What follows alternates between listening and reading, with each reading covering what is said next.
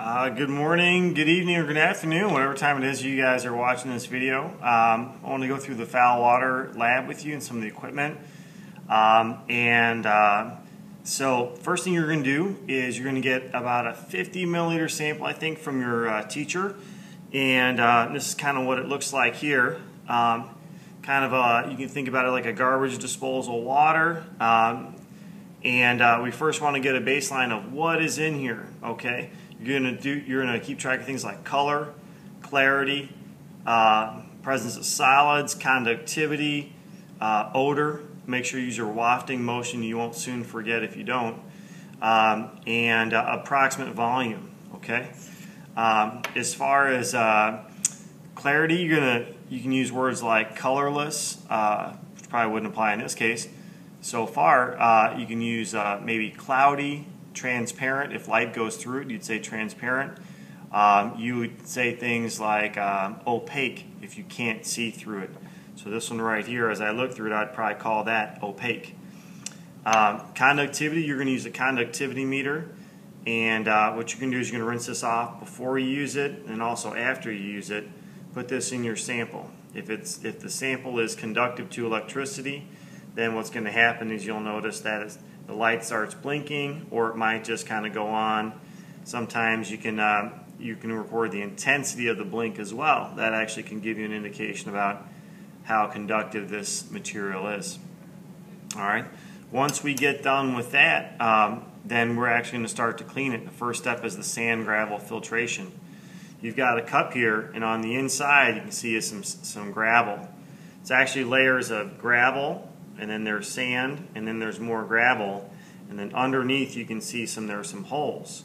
So what you're going to do, you're going to grab a 250 milliliter beaker, put that underneath. You're going to pour your foul water through here and collect some of the water that goes through. You're going to run all those same tests that you did before: color, clarity, presence of solids, odor, conductivity, and approximate volume as well. And you can do that on the water that you collected in here. This water then gets transferred to one of our Erlenmeyer flasks, and you can pour that water in here, and then you're going to put some charcoal. Okay, and the charcoal that we have is very fine. You're going to use about a half a scoop or a level scoop for it. You're going to put that in here so you have your charcoal and your water. You're going to put your thumb over it, and you're going to shake it. You want to shake it up here, kind of like Jersey Shore. All right. You don't want to shake towards the lab table because you might hit the lab table and it might break. Okay. Now that we have that, we need to filter this sample because we actually made it dirtier because we added charcoal to it. All right. And this is the setup for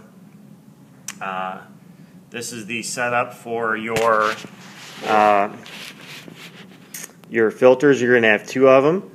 And I'll show you how to fold the filter paper. You're going to get a piece of filter paper, and you're going to fold it in half. You're going to fold it in half again.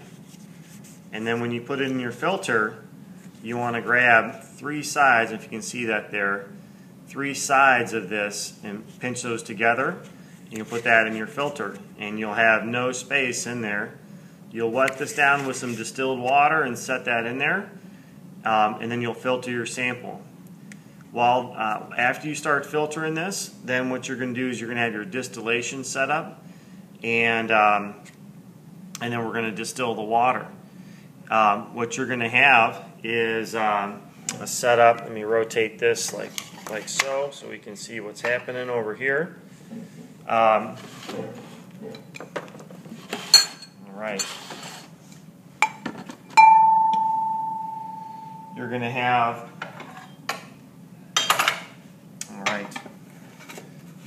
a round bottom flask. You've got a double ring set up here and a utility clamp holding this in place. While you're filtering, you're going to rinse all this stuff out with distilled water. You're also going to have a beaker that you're going to fill with ice water here. You're going to rinse out your graduated cylinder, and then we're going to connect these with a distillation tube. Okay, looks like this. And we can rinse this tube out as well. We're going to connect these together, all right, and so that the tube fits nicely, neatly in here. You may have to adjust the height of your ring stand setup. You want to push down on the rubber stopper, not on the glass. The glass will break, all right, and probably go into your hand. Not good. Okay. We're going to heat the water. That once we filter our water, we're going to test it. Then we'll put that water in here. We're going to boil this until there's a little bit left. We don't want to boil all the water away, because if there's something left over in there, and we boil it all the water away, then we'll just burn that stuff, and then we'll contaminate our water. The steam is going to travel through the tube and then condense into this graduated cylinder. It's going to condense because the beaker itself, remember, has an ice water mix in there, so it's nice and cold. When you have a little bit of water left, you'll turn your Bunsen burner off, call your teacher over, and we'll help you get your graduated cylinder out of here and make sure you're doing that in a safe manner, because even though this is glowing red, it'll still be pretty hot. Okay?